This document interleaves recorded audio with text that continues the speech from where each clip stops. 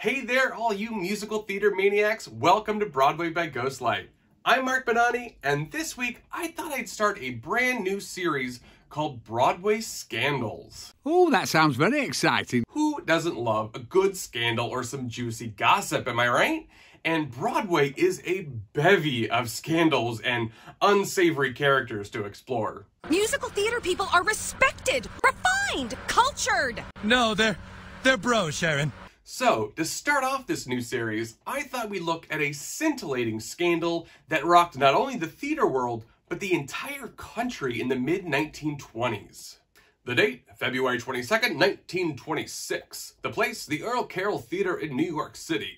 It was a Monday night when most Broadway theaters were dark, but on this fateful night, the theater and all of its swanky inhabitants were lit. What would transpire would be a bacchanalia of debauchery so shocking it would land one of Broadway's biggest impresarios in the slammer.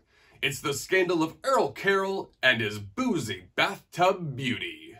Earl Carroll is a major figure in the history of musical theater, especially when it comes to the revues in the 1920s. Carroll was a librettist, a lyricist, a composer, a producer, a director, a theater owner. Carroll was also one of Florenz Ziegfeld and his famous Follies' biggest competitors, with his Earl Carroll's Vanities and Earl Carroll's Sketchbook Revues, which had 12 editions between them from 1923 to 1940. Carroll's nickname was the Troubadour of the Nude. All right, you got me. That's an awesome nickname. And he certainly earned this moniker. All of his shows featured dozens of beautiful Corinnes, as scantily clad as law would allow, and then some. So when Earl Carroll threw a lavish birthday party for one of his biggest backers at his eponymously named Earl Carroll Theatre on 50th Street and 7th Avenue, his guests knew exactly what kind of good, very dirty fun lay in store. It is a tableau of unfathomable depravity. Come on in! The party reportedly didn't start until midnight. Guests of honor included birthday boy backer William Edrington, as well as Harry K. Thaw, who any ragtime fan will remember was married to Evelyn Nesbit and famously murdered her former lover Stanford White in 1906 during a performance of a show on the rooftop garden of Madison Square Garden. And it's the crime of the century, crime of the century. In all, there were said to be between 300 and 500 guests at this party. As they entered through the stage door of the theater, which famously had the words, "Through these portals past the most beautiful girls in the world," Carroll himself was there to greet his guests and have them sign phony contracts swearing them to secrecy and promising not to reveal the outrageous exploits they were going to indulge in that evening. Party tonight, but don't tell anyone! On stage, there were tables and tables of food, as well as a large iron claw-footed bathtub filled to the brim with liquor. Remember, this was 1926, and Prohibition was very much still in effect, though very loosely regulated, especially in New York City. Prohibition. They tried that in the movies and it didn't work. And all of this was below a massive framed picture of George Washington, our first president, whose birthday it also happened to be. And this joint birthday party for backer William Edrington, as well as our founding father George Washington, was a doozy. Oh, what a doozy of a doozy it was! Just some of the goings-on purportedly included a Charleston contest, a bathing suit contest. There was 2 orchestras, a hot dog stand, and all of the Vanities girls from the latest edition handing out hors d'oeuvres in lingerie. That would have to be like the best party ever. The big finale, however, came at about 4 a.m. Earl Carroll asked all of his guests to sit in the orchestra section of the theater, and that bathtub, the ironclad bathtub, was wheeled center stage and refilled with champagne, though some would later claim it was actually red wine. But let's go with champagne. Champagne! Champagne for all! Carroll asked one of his female guests for a cloak, and then a young model, Joyce Hawley, walked on stage in an orange chemise and slippers and stood on a chair in front of the tub. Then on cue, Earl Carroll opened the cloak, blocking the audience's view. The chemise was seen hitting the floor, and she stepped into the tub. Cute. No, that sounds a bit racy. Now, of course, Earl Carroll made sure and whipped away the cloak early so the guests had a full view of Miss Holly lowering herself into the tub. Men are disgusting. Yeah. Carroll then said, line forms to the right, and guests lined up at the tub and dipped their glasses into the liquid. They were having a wild, wild party. They were having a wild, wild party. And as crazy as this night was, it probably would have just lived on in the memories of the guests and died with them, along with all the other memories of hedonistic parties Broadway's upper crust threw in the roaring 20s. After all, discretion was the code of the day, and they took it pretty seriously. You tell anyone, I'll slit your throat. In attendance at this party were all the major press at the time, including the titan of tabloids himself, Walter Winchell. They were all there as invited guests.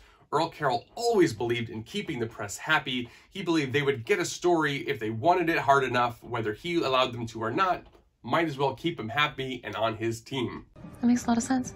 And no one would dare break that trust and publish a story about the scandalous shindig. And as I mentioned before, Carroll made sure and had people sign those phony NDAs to really bring home the point that mum was the word. Mum. So how did this story get out? Well, Philip Payne, the editor of the Daily Mirror, a popular New York tabloid newspaper at the time, arrived late. He arrived around 2 a.m. And by that point, the host was too busy leading the revelry to have him do the same. Oops. And apparently, discretion be damned, this was just too good a story. The next morning, the headline, Nude Girl Stars at Orgy, Model Takes Bath in Wine, Celebrities Drink Tub Dry, blazed across the front page of the Daily Mirror. We don't have a picture? All the other major papers picked up the story, and it was a full-blown scandal. It's a scandal. It's an outrage. Pulpits around the country held up the headlines from this story as examples of the devil's work incarnate, which of course only made the titillating tale more enticing. It was all anyone could talk about, though unfortunately for Earl Carroll, that also included the federal government. Carroll was loving all the publicity and gave several statements flat out denying that there was any booze served at his party, certainly not in a bathtub with a female garnish. The government, trying desperately to maintain its feeble enforcement of prohibition laws, couldn't ignore the story and brought Carroll in before a grand jury. And again, he completely denied everything. I want the truth! You can't handle the truth! He stated that at no point in the evening did anyone step in, fall in, or was pushed in a bathtub, and the only liquid served at his party was Canada Dry ginger ale. Philip Payne, the girl in the tub herself, Joyce Hawley, and several others testified to the contrary. And Carroll was indicted. Though not for the alcohol, it wasn't illegal to serve free alcohol at private parties. I did not know that. He was indicted for perjury. You sit on a throne of lies. The trial commenced in May of 1926 and was a media circus. Several high-profile celebrities testified in defense of Earl Carroll, including the biggest celebrity at the time, Al Jolson. Hilariously, I think, Earl Carroll's lawyers also tried to argue that since Prohibition had been around for about 6 years at that point, that Miss Holly and some of the men who had testified that champagne had been served were too young to have known what champagne tastes or smells like. Yeah, sure. But nobody really bought that, nor believed there wasn't alcohol at this party or Miss Holly didn't get in the tub. Carroll's own lawyer even admitted in his closing arguments that his client may have told some untruths to protect his guests' anonymity, but if he lied like a gentleman. Yeah, no, it doesn't really work that way. The trial only lasted 4 days, and the jury came back after only 65 minutes of deliberation with a guilty verdict. Guilty!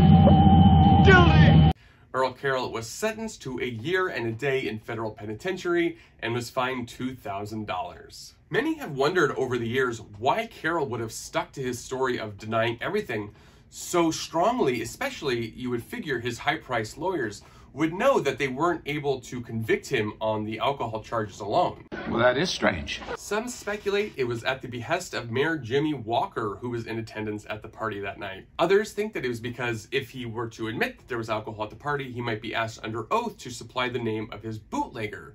And Carroll certainly wouldn't want to do that, as I'm sure his bootlegger was somebody in the mob, and you do not want to make an enemy of the Cosa Nostra, that is for sure. Leave the gun. Take the cannoli. Another given reason for him sticking to his guns was just pure unbridled ego.